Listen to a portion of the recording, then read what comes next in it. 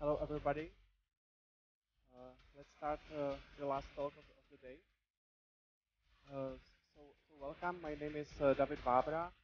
I work as Android developer in a company called Avast. Probably you might know Avast from product Avast Antivirus, but I'm from mobile department, and we are making much more up than just the antivirus in the mobile space. Uh, I'm also a GDG organizer in Prague, in Czech Republic, and I like gadgets as well as Michal here. This talk was supposed to be about Google Glass originally. I was asked at this conference about Google Glass, and in the keynote they said that I changed it because Google Glass was cancelled, and that's not the. I should clarify this because the Google Glass project wasn't actually cancelled. Just the Explorer program was cancelled. That's a program for early adopters, but the project itself, like the test was successful, and now they will work on incorporating Google Glass into really consumer-facing product. But it will take some time, and I expect that there will be some delay now between they announce something. So, like at this point, it doesn't make sense to talk about conferences for developers because maybe the whole API will change. We'll see. So that's why I changed the topic to something which I like as well, which is Android TV. So today I will talk about Android TV. First, I would like to start. Why do you think Google is creating a new operating system for TVs? There are already existing systems for TVs, and they typically look like this. Uh, this is a screenshot from a Samsung TV, which you can buy today. As you see, the user interface is quite cluttered. There is there's a lot of content, and it also looks like a stretched phone a little bit. Like it's similar icons as in phones. It didn't change much, and I think it's a little bit confusing. So the UI is more something between computer and phone, and I don't think this is really good. TV is different. Then this device is controlled by traditional TV remote control. You probably have that in your home. It's this big remote control. It has like 60 or more buttons, and you rarely use all of the buttons. You use just 10 of them, and you ignore just all the other. I don't think this is the good user experience. And I think the biggest disadvantage is that right now every manufacturer of TVs has different systems. So if you want to develop apps for it, then you need to do it separately for each system. And it's a big blocker for developers. That's why there is not many apps for smart TVs today. And this might change with Android TV. So this is how Android TV looks like. Uh, you can see that the UI is much simpler. It's specifically designed for TV. They call it a lean-back experience. That the TV is mostly enjoyed from the sofa, which is 10 feet from the screen, using control by a controller. And it's designed for that. It's really content focused. It's less about apps, more about the content. That's, I think, the main reason. So it's controlled either by a game controller or a phone. Android TV is great for games. It's one of the biggest strengths. basically when you buy Android TV, you are buying a gaming console as well, because it's compatible with a lot of Android games, and it's powerful enough for these games. So you are buying a gaming console, you can control it.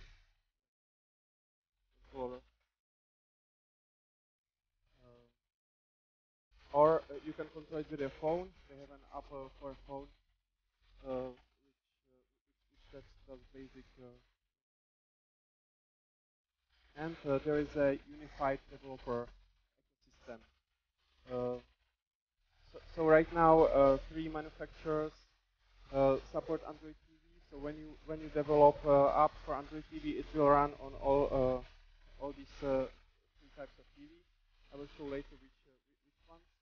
And hopefully more manufacturers will join Android TV, and it will be much easier for developers. That's why more apps will grow in this ecosystem. So now I would like to show you in real time. So here I have ADT1, which is a developer version of Nexus Player. It looks like this. I got it on Google I/O conference. Let's try to connect it. Well, here we are again. It's always such a pleasure. Remember when you tried to kill me twice? Oh, how we laughed and laughed. Except I wasn't laughing under the circumstances. So as you can see, the Android TV is also Chromecast compatible. So it works as Chromecast. You can cast content from your phone with the Chromecast protocol. And now I will control it with the game controller. So this is the main screen. As you can see, the top she was a lot like you. Maybe not quite as heavy. Showing directly content created by various apps, and your app can push content there as well.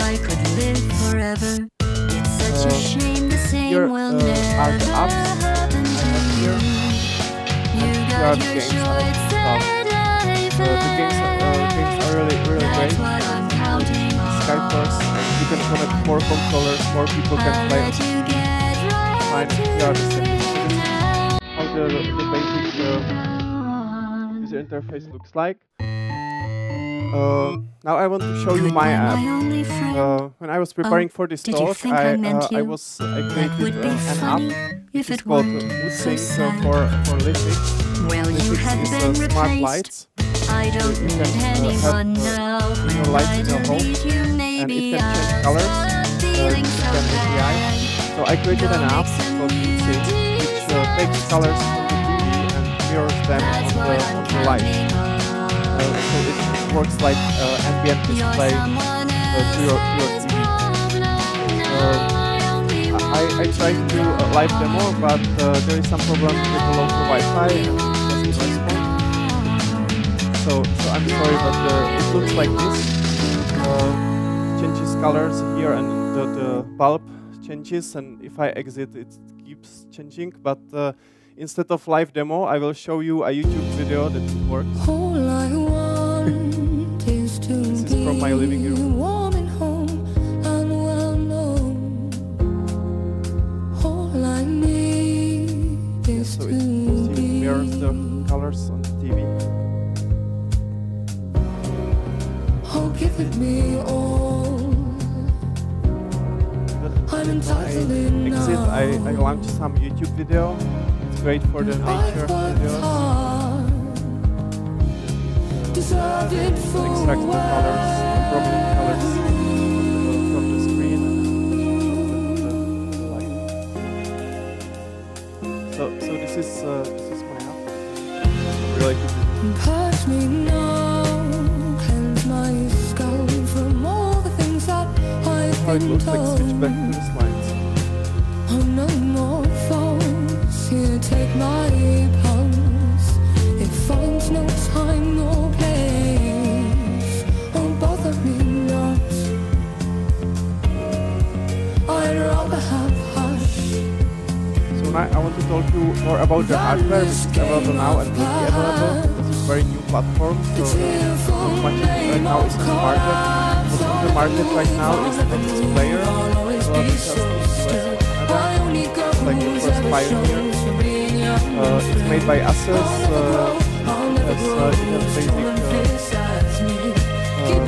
It has basic hardware, but you can run games pretty well. It's very similar hardware what I have now, and the games are okay because they are optimized for the phone, so it will run here with no problems.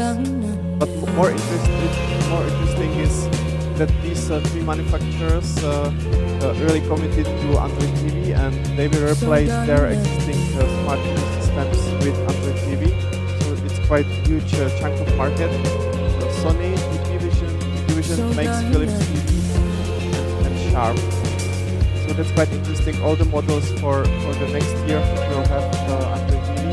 I hope more manufacturers will join later and it will be successful. Of course, the biggest competitors are Samsung and LG. They have their own systems, so we'll see. There is one more interesting device from a company called Razer. They created Razer for TV. It's specifically made for games. It has really the hardware for the high-end games, and you can connect updates for controllers, also they created this, they call it lap board. It's a keyboard with a mouse, but really designed to be on your lap. So it's a nice hardware, and you can connect it to in the next part, I would like to talk about design. Because first, when you are trying to create an app and platform, you should learn something about the design behind it. So first, really like more high level, there is a creative vision behind Android TV. One of the part is called casual consumption, which means that really the device is not a phone, it's not a computer. It's usually used casually from the sofa from 10 feet, and it's also a shared experience. A lot of people from your family will interact with it, so your app should reflect that. Also, your app should follow this called cinematic experience. So as opposed on computers or phones, they usually show a lot of text, but on TV the information should be shown in videos, pictures, sounds, animations. But you should really avoid text as much as possible. People don't want to read when they are looking at the TV. They just want to immerse in the content directly. So you should think about cinematic experience, and it should be simple. Users should do minimum steps to get to the immersive content they want. Not all the apps make sense on the TV. They should not input so much text. Should really limit stuff like that. Maybe tell them take the phone and do it on the second screen app. So now I will show you some patterns in design. So navigation is done by the D-pad. So D-pad has 4 directions: up, bottom, left, right. So there is no touch screen on TV, obviously. And if you have some content, you should organize it in the grid. For example, videos, pictures, songs.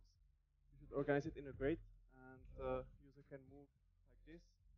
It's really important to visibly select the currently selected item, really make it stand out, so user will not get confused. And there is more to content organization if you have like deeper structure of your content. And in the SDK there is a library which will help you.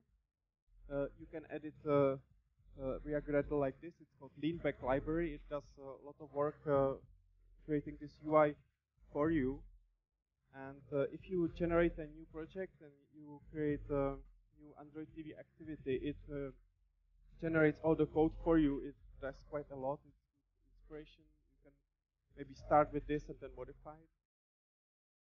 And this is how the generated code looks like the demo app. So the categories of the content are here. Then user can press the D-pad right. He'll go to the right. Here he selects the content he wants. Then there is this detail of the content, maybe some buttons.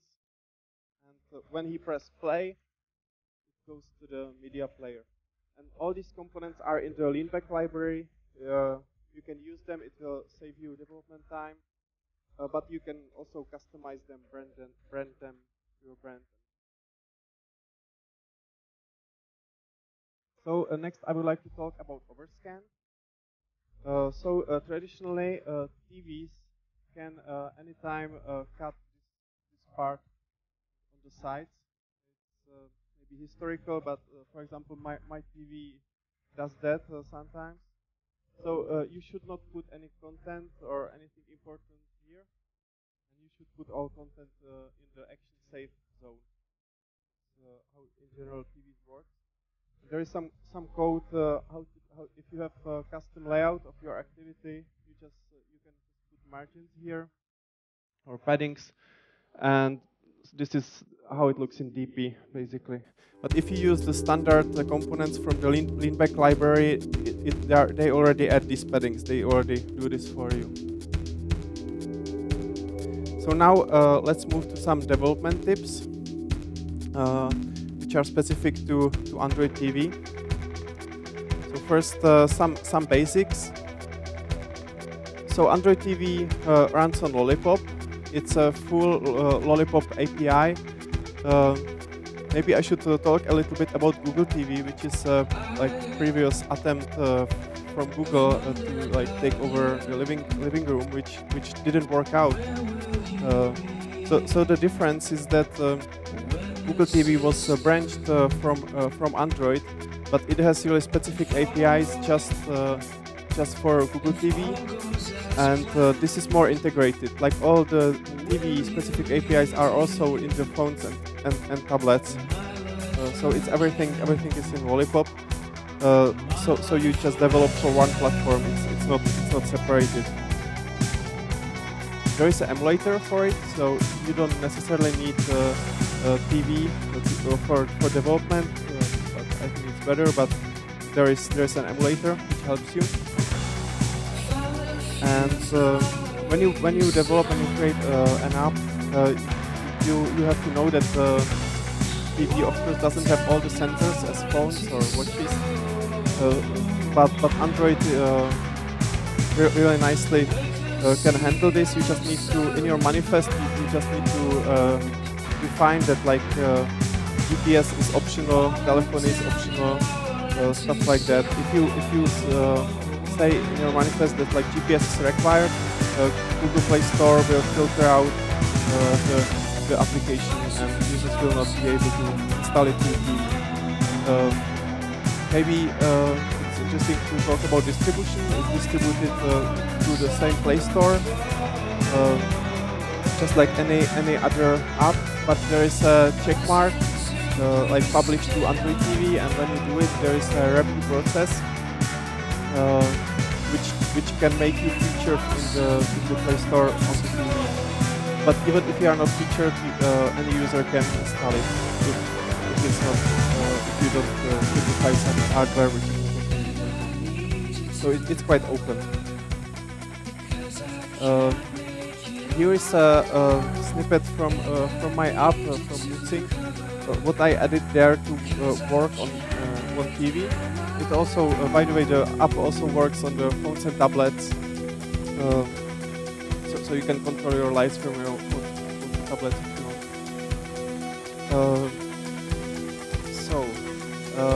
Here I have to say that it requires this leanback, but if I set true, it will not be possible to install it to phone and tablet. If I say false, it's possible to install it everywhere.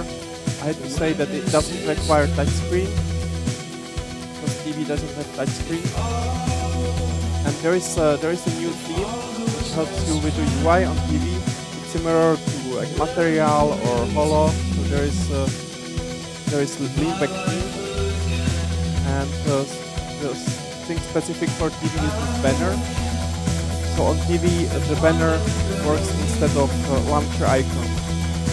So TV doesn't use launcher icons, it uses this banner. It's just a different kind of logo. And also what you need is one of your activities should have this feedback launcher over there, and it will be shown on the main screen. So that's all.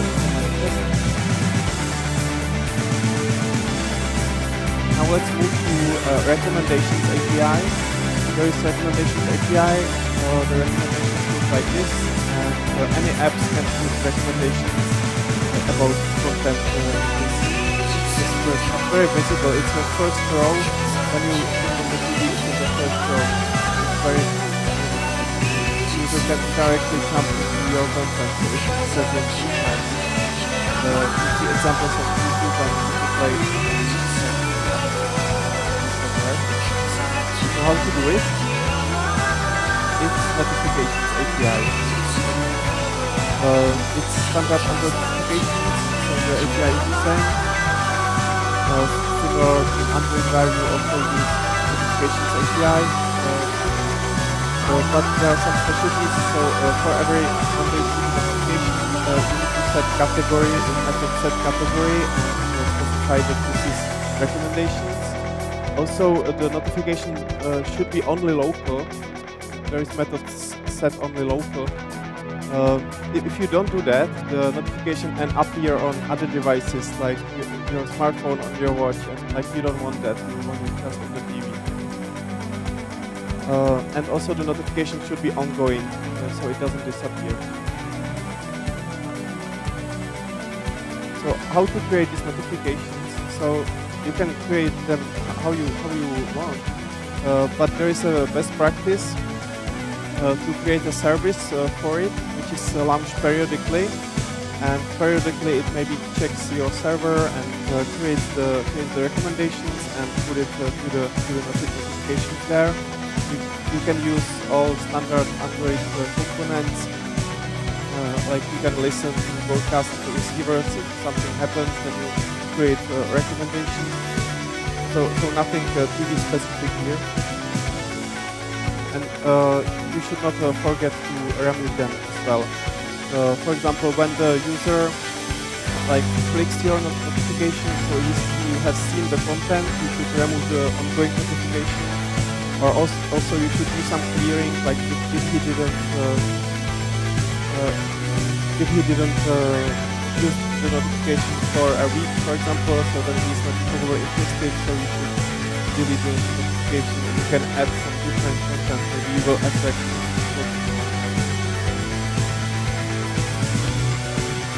next part is search API. So Android TV has unified search in the whole system, and apps can connect to the search. So, for example, YouTube is connected to there. Users can search using their voice. That's pretty nice way how to input text on Android TV. Some of the controllers have microphone. The TV itself doesn't have microphone, but the controllers can have microphone. The gaming controller I have doesn't have microphone, but there are some others who does. So that's quite nice way how to input text. Other way is when you are controlling TV with your phone, the on-screen keyboard on the phone pops up. You can type text on your phone, and even if you don't have this, there is an on-screen keyboard on your TV. That's I think the worst user experience, but it's still pretty usable. So how your app can connect to this search? So it's again standard Android component. You create a content provider, and there are some defined columns you need to implement in your content provider. So what are these columns? There are a lot of them, but there is just 3 required columns you need to have in the content provider. So first one is the text. That's this text. And then there is content type, so type of your content, like video, image, song, and the production year. I don't know why it's there. Maybe it uses it somehow, but it's required. And so you create this content provider, which provides the data for the search. And also you need to create this searchable XML file where you describe the content provider, add some metadata about it. You can read more in the documentation, go to the details. But the basic idea is just content provider. So now I want to talk about controllers. So TVs can handle multiple controllers. So these are controllers for the next player. This is the basic controller, and this is the gamepad. So any controller compatible with Android TV needs to handle these buttons. So the D-pad for directions, and then like select, like OK, confirm, back and home. So you can count that the controller will at least always have this. And like every app, even like if the game is a gamepad, it should be at least you should be able to at least exit the game using the normal using just this. So you can tell the user that he needs a game controller, but he should be able to exit. And in your code, how do you react to this event? So again, it's pretty Android standard methods you override in your activity. So it dispatches a generic motion event, and this event is used for events where there is more data to it. For example, when you move joystick, then there is a position like x-axis change. So these type of events are handled in this method, typically the joystick or maybe rotation of the device, things like that. And then there is dispatch event, and that's just for buttons. So just button presses are here. So there is a list of different buttons, and it's quite easy to handle them. You can also have multiple controllers. So more controllers can be connected to the TV to the same time, and you will get events to these methods from all of them. Android TV assigns unique ID to each controller. So you can assign, for example, in your game, you can assign this ID to the player, like if there is a multiplayer game, and then like for example, this spaceship, so you can use the spaceships separately. So this is usable, and now there's this implementation detail. What if the controller disconnects like during the game, for example, somebody will use the controllers also they try to save power. So after a few like minutes of inactivity, they automatically turn off. And it's needed to add these config changes to activities where this could happen, because if you didn't add these config changes, the activity would restart itself. It's same as on like phone Android. If you rotate the screen, that the activity is destroyed and the new activity is created, and you don't want this on a TV. It would be bad experience. So you should add these config changes and handle the configuration change yourself. So you will get a callback, and then you will react accordingly that the controller was disconnected, or maybe new controller was connected. There is like recommended what you should do in the game. When the controller disconnects, you should display some pop-ups, some dialogue, and you should tell the user that the controller was disconnected. Do you want to like remove this player from the game, or maybe you want to reconnect the controller? Better user experience. And if your game needs a gamepad, you should specify in manifest as well, and Android TV will know and will notify the user. So So that was controls. Now I want to talk more about games because I think games are really like killer feature of Android TV. As I said, when you buy Android TV, you're buying a gaming console. This screenshot is from the game Skyforce. Do any of you know Skyforce on phones? Do you play? Yeah, a lot of Android developers are playing this game. Sharing screenshots on us. Yeah, so it's great game on phones and tablets. It's from Poland, right? Yeah. On phones, the game is on portrait. It's locked on portrait. It's even made for portrait. And they created Android TV version, and actually they changed the layout to support landscape. So all the games on TV should run in landscape, and they've done it pretty well. And they also added local multiplayer, and that really makes sense on the TV because in your living room there are more people, like your family or friends.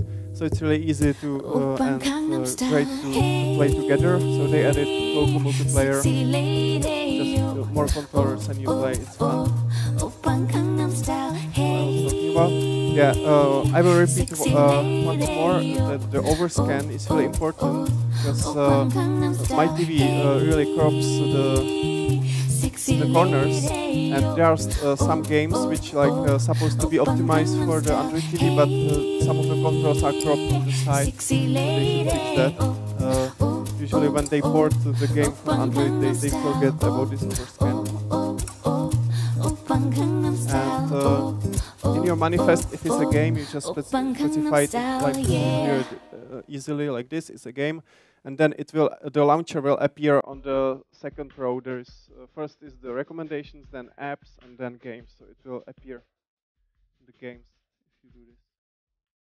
And it's also a good idea to use Google Play game services.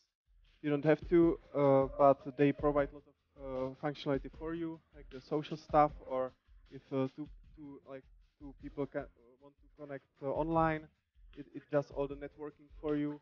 It also does saving, like save games to the cloud. It saves games to the cloud. So lot of stuff already there for you.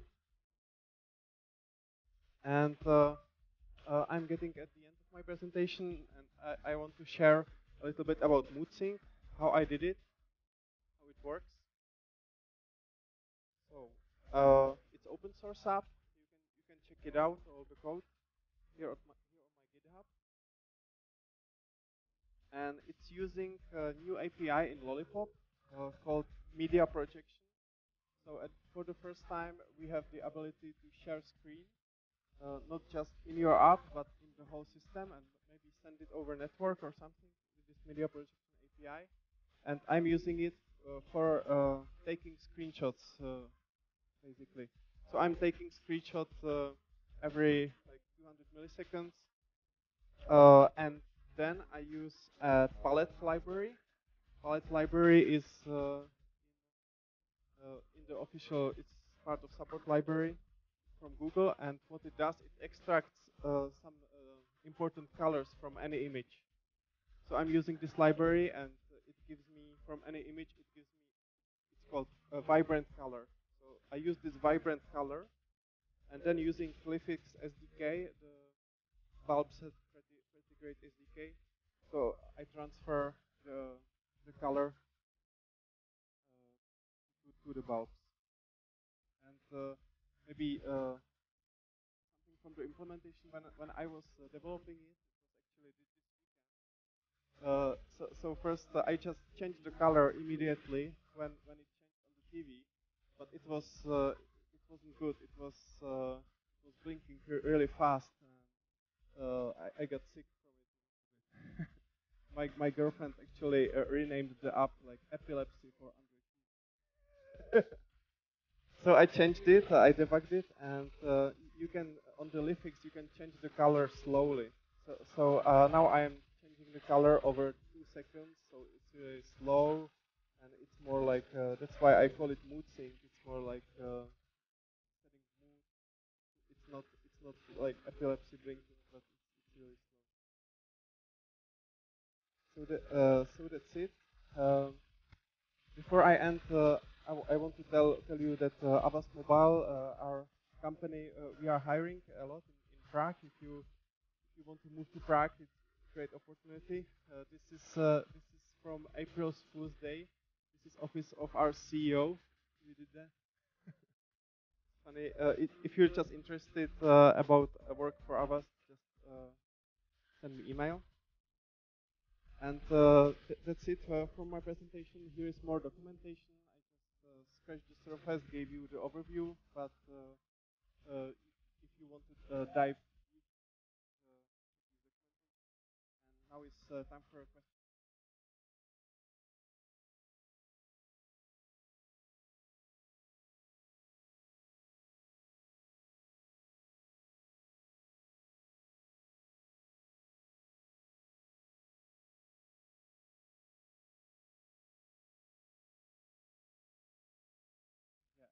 I think in general, it should be one app. So same with Android Wear, it should be one app which one runs everywhere, and you just create different activity for TV, which will have maybe different layout, but all the logic and everything should be in one app.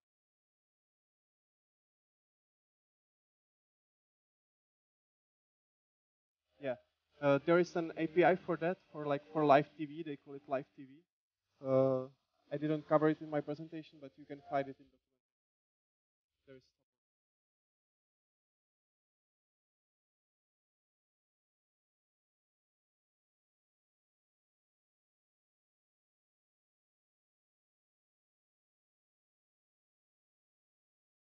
Sorry.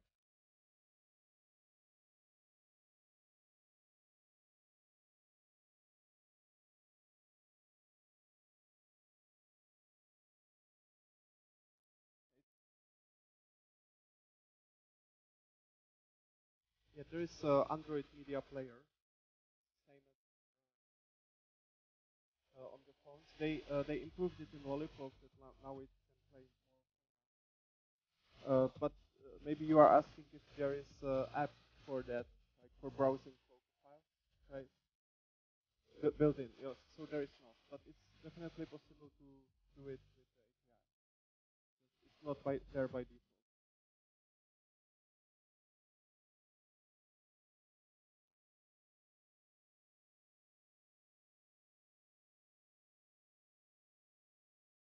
So if there is no question, so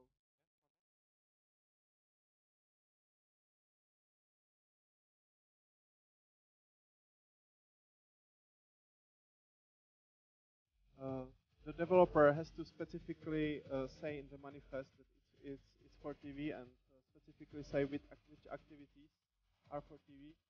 So you cannot install anything which is not specifically enabled by the developer.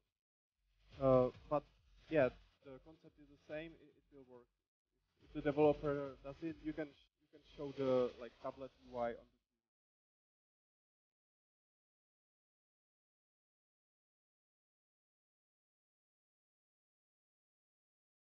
Okay, so thank you.